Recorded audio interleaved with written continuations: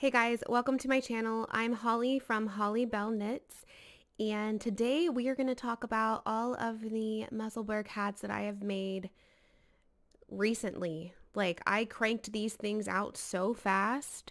It's unbelievable. You can find me all over the interwebs as Holly Bell Knits. I'm on Facebook and Instagram, and my website is www.hollybellknits.com. I'm also on Ravelry if you want to go check out my project pages. I will have everything linked in the description box below if you want to come and check me out. Okay, so let's get started into today's video. If you do follow me on Instagram, you will know that I have knit 9. I've knit 9 Musselburgh hat at this point. I have my 10th one on the needles right now. This one happens to be going a lot slower, and there's one reason for that, and that is because I have been reading, like completely enthralled with reading Six of Crows by Leigh Bardugo. I've read Six of Crows, loved it, and I am on Crooked Kingdom. I'm actually... Okay, my book is right here with the rest of my mess here. I'm that far. I have this much left to go before I finished with this book. And let me tell you, if you like to read and you haven't read this, I highly recommend it. If you like fantasy and adventure and characters and, oh, love it. Okay, anyways, back to the thing that I'm here to tell you about today. So I made Musselburgh hats. The pattern will be linked below as well. It is by Isolde Teague, I believe is how their name is pronounced. This is the one I knit for myself. It is slouchy and wonderful. I made this one out of the Dove colorway. No, I'm sorry. Dove Heather colorway. All of these are knit out of Knit Picks Stroll yarn. And yeah, this is like, I'm sure you can see it. It's like a light gray. I wanted something pretty neutral for myself. I knit one of these bad boys for every member of my family. So myself, my husband, and our 3 kids. And it was amazing. And I'm really excited to have these put away and ready to go when fall and winter roll around and I'm not like scrambling to make something. So this one is mine. This one is the adult medium size. I actually knit all but one of them in the adult medium size, and that was my youngest son's. But so they're all adult medium. I used a US size 3 knitting needle. Oh my goodness. Why? This is my husband's. It's in the colorway black. And we have 2 dogs and a cat, and I am sure that this thing is just going to be a hair magnet. So there's that one. This one is the navy blue. This is the navy colorway. This is, oh my gosh. I don't know why I am blanking here. Let me log into my Ravelry.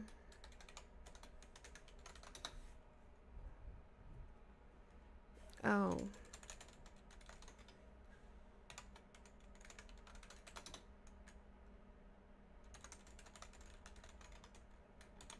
If I can, like, remember a password ever. Okay.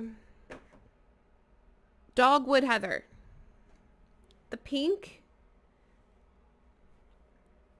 is Dogwood Heather. I love the like variation of tones in this, in their heather colorways. And then the last one, let me pull this one up too so I don't get completely thrown off by the name of the colorway again. I thought I knew it, but yeah, okay. So this one is the one that I knit in the adult small / child size. And this is the colorway Everglade Heather. And if you have never knit a Musselburgh hat before, one second.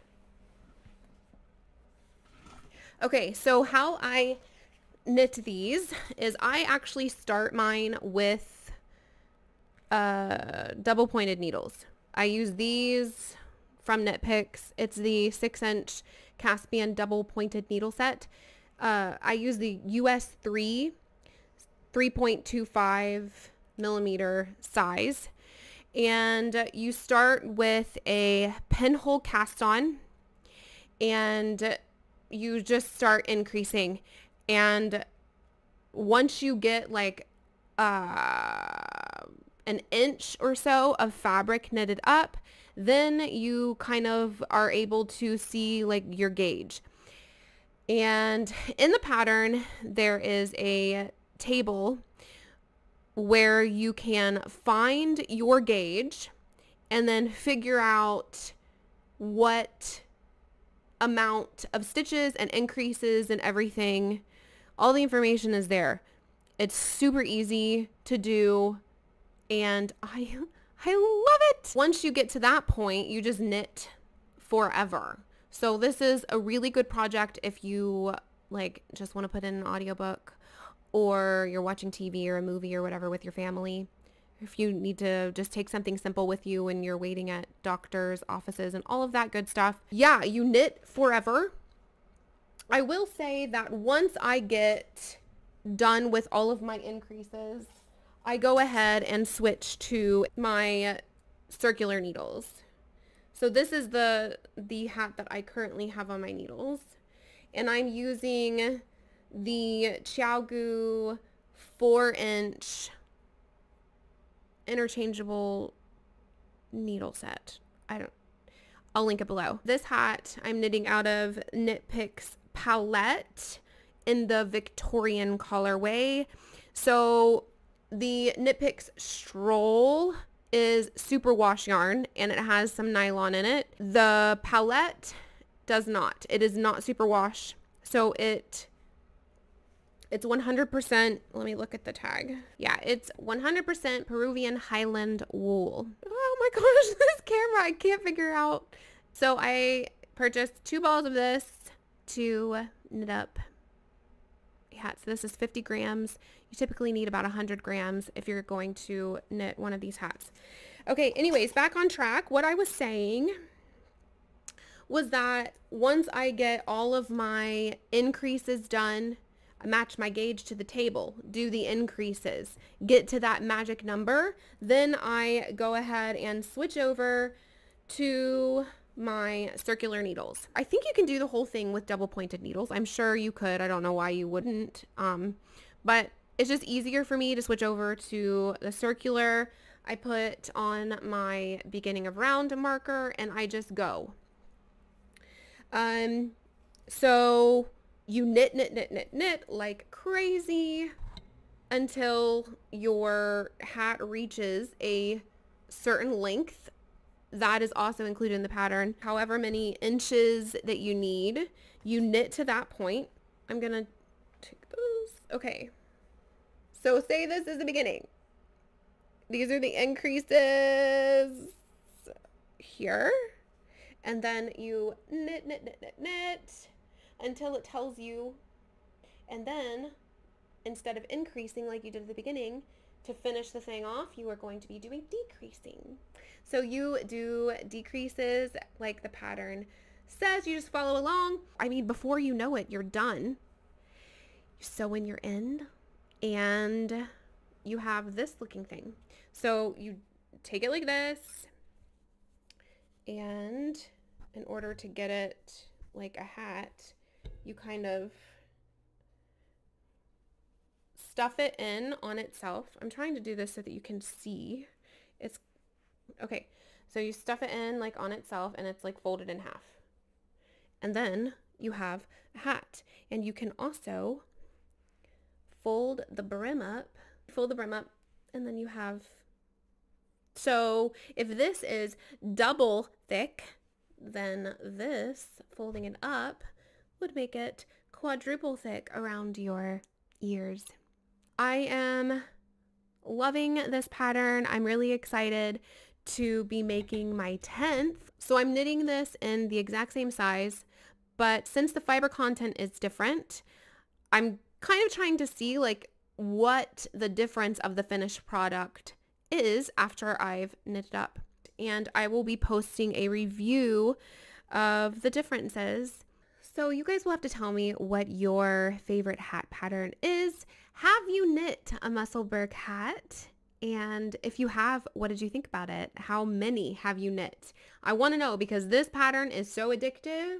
Thanks for hanging out with me today, and I will see you again in the next video. Bye.